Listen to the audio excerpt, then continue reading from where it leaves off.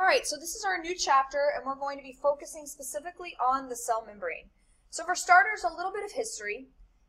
In early 20th century, they knew that membranes were made of phospholipids, which we, of course, know today. They also knew that membranes contained cholesterol, and they also knew that membranes contained proteins. However, they didn't understand how all this was put together. And if you look here in this electron micrograph, what you're seeing here is actually two cell membranes. And I don't know how well you can see it, but here's black and black. And the black stains are the phosphate groups on the phospholipids, and the white in the middle here is your fatty acids. And then here's the gap in between, and here's another set of phosphates and fatty acids. Bottom line is they couldn't see the proteins, so they thought that the proteins must be on the surface somewhere. And they were actually wrong about that. It's just the way the proteins are folded, they couldn't see them in their picture. What really allowed them to understand the fluid mosaic model of the membrane, which is the model that we follow today, what really allowed them to see that was a technique called freeze fracture. And it's exactly what it sounds like. They literally froze the membrane and then fractured it. Because it was frozen, they could actually peel the two layers apart. And so know what that is. Know what a freeze fracture technique is. And basically, like I said, you freeze it and you fracture it. You open it up, and they could actually see now the phospholipids and the fact that, as you can see in this picture, that the proteins actually went through the membrane in some cases. So the fluid mosaic model, a mosaic is a picture, sort of like if you've ever seen pictures that were like made of tiles, and then when you look at it from further back, it's actually a picture of something, but it's made of tiles. That's what a mosaic is. And so this is called the fluid mosaic model. The mosaic comes from the proteins. You've got phospholipids, the hydrophilic heads of the phospholipids, that's your phosphate groups. Here, your phosphates, are pointing outward. And then the tails, which are your fatty acids, this you should know from the biochemistry chapter, that's why we covered that chapter, they face each other. Because they don't like water, they're hydrophobic. Alright, phospholipids, they're unsaturated. What does that mean? That means they have double bonds in those fatty acids. And remember, double bonds cause these kinks or bends. And so this leaves the membrane fluid-like. It literally is fluid-like. That's the whole reason why in the previous chapter we discussed needing a cytoskeleton and the integrins and the extracellular matrix and things like cell walls. Because the membrane itself is very fluid-like. It's not overly sturdy as far as maintaining, when it's under stress. Now, and if the membrane gets cooled too much, it won't actually work right. So it has to be fluid. A membrane that's too thick, things wouldn't pass through like they're supposed to. The proteins can be stuck in the membrane, or they can also be on the surface of the membrane.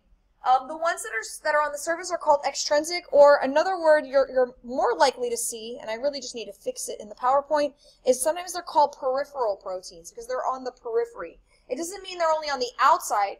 They could be on the inside of the cell. In other words, a protein that's here or out here would be an extrinsic or peripheral protein. And then a membrane protein that's through the membrane like this, that's actually stuck in it, that would be called a transmembrane protein. So it literally goes through it. So peripheral proteins on the outside surface, either outside of the cell or inside of the cell, but lining the membrane, and then transmembrane proteins go through it. And then in animal cells only, we have cholesterol. Keep this in mind. It's one of those trick kind of questions. There is no cholesterol in a plant cell membrane. If you saw a membrane and you can see cholesterol in it, it has to be animal cell. Plants have different sterols, apparently. Some of them do. But cholesterol is unique to animal cell membranes. So this is showing how proteins actually fold up. If you recall, proteins have that primary, secondary, tertiary. You can see the alpha helix structures here and how the entire protein is folded into a shape in the membrane. This is a picture of membrane just showing those cholesterol molecules. You need to remember what cholesterol looks like when you see those four rings fused together. That's a steroid. So these would be your cholesterol molecules. They're not actually showing any proteins in that picture. This is a diagram just showing different ways that phospholipids can be shown. We learned what they looked like here in the biochemistry chapter, where we talked about the actual phosphate group and the glycerol and the fatty acids.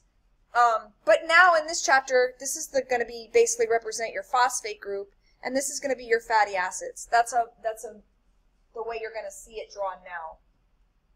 All right, and this is a picture from our previous chapter. You've seen this picture, but now we know a little more about it. So there's your phospholipid bilayer, hydrophobic here, hydrophilic here where the phosphates are. Notice the cholesterol. This would be a peripheral protein. Notice how it's just on the surface. This is a transmembrane protein. They're calling it integral protein, but transmembrane, it goes across it. And these here, with these little green things coming off, these are glycoproteins, which we're going to talk about in a few minutes. This is actually a glycolipid, where there's literally a sugar group attached to a lipid. And out here's the extracellular matrix, and inside we've got the cytoskeleton. So this kind of shows the entire membrane intact. It's a little more complex, really, than I would want you to be able to draw or anything like that. This slide just shows how when lipids are unsaturated, how it prevents them from packing too tightly. And so it helps things to be able to pass through the membrane. And cholesterol here in the membrane also helps, particularly at low temperatures, it helps to maintain the fluidity of animal membranes. A few more things you should know. Lipids can move laterally, but they don't flip-flop. What the heck does that mean? Well, what we're talking about, laterally means side to side. So if I was to look at sort of a three-dimensional picture of a cell membrane, so here is my membrane three-dimensionally. Here's the outside, and now here is the inside. Hopefully you can kind of tell what I'm trying to do here. So I kind of drew this 3D. If I was to tag a lipid, let's say this one, and I watched it, where does it go? It might slide over here or over here. It could move laterally along the same side. This phospholipid could end up anywhere. Now, technically, proteins, remember, are sort of locking things into place a little bit, but this could flow. What you would not see this do, though, is it could not end up down here on the other side. And the reason why is because this phosphate is hydrophilic, and it would have to pass through this big, thick, hydrophobic area in order to get to the other side. And it's not going to be able to do that. So they can move laterally, but they cannot flip-flop to the other side. And the other thing about the membrane, the final thing, before we get into the proteins, is that the outside and the inside are not identical to each other. And that's because each side has a different job. So on the outside, you might have receptors that are picking up information from the environment. You don't need that on the inside. You might have ID markers on the outside. You might have transport proteins that face one way or the other way. So the outside and inside would not necessarily be identical. All right, and this is just an example, a little fishy here, just saying how might an Arctic fish living in a really cold environment have a different cell membrane? Well, it might have a membrane that's much higher in cholesterol, for example, because remember, cholesterol helps keep membranes fluid, and that's why maybe eating certain fish may be higher in cholesterol than eating other fish, because maybe you're eating fish that are coming from colder regions, and that's why they have high cholesterol, not because they eat a lot of fat, but because their cell membranes are structured that way to help them survive. The proteins in the membrane have different jobs, so I'm going to run through those really quick. They are actually the most important part. They fold up into their specific shapes, and there are 5 jobs we're going to run through really quick. The first one is transport. Transport, basically, those are proteins that let things go in and out, and they might require energy to do that. Cystic fibrosis is just an example of where a transport protein genetically is not structured correctly. The DNA has a mistake. The protein is wrong. And what it's supposed to do, you don't have to memorize this, but it's supposed to allow chloride ions to flow through.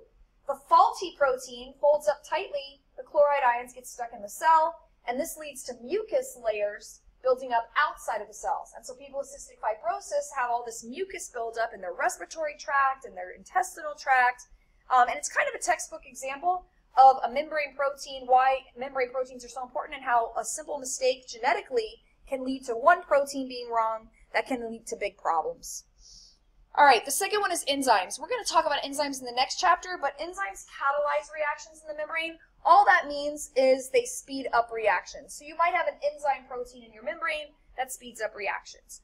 Support fibers we already talked about. They hold the membrane shape. The integrins we talked about that hook the outside to the inside. You also have the cytoskeleton. That's all made out of proteins. The extracellular matrix is protein. Receptors pick up information from the environment, from hormones, and then cause a reaction inside. So they don't actually bring the hormone in. For example, insulin might bind to a receptor protein, and then inside, that tells your cells to let sugar in. So that would be an example of a receptor in the membrane that causes a reaction. Surface glycoproteins. These are proteins with sugar stuck to them, and they provide recognition. They are actually ID markers. They have what are called oligosaccharides. It's a polysaccharide, a chain of sugars, but less than 15. These are things that determine your blood type. This is what your antibodies are made of. This is how your body knows what cells belong to you, what cells should not be attacked, and what cells should be attacked are these surface glycoproteins that identify your cells as belonging to you or not belonging to you. And here's a picture. So transport, enzymes, attachment areas. Here's a glycoprotein here with a sugar. See how the sugar's attached. This is a junction, and this is a receptor. The receptor, the signal binds, and then a reaction. It doesn't actually go in, but it causes a change inside that causes some kind of a reaction. So that's where we're going to stop. And next time we're going to talk about what can and cannot pass through the membrane.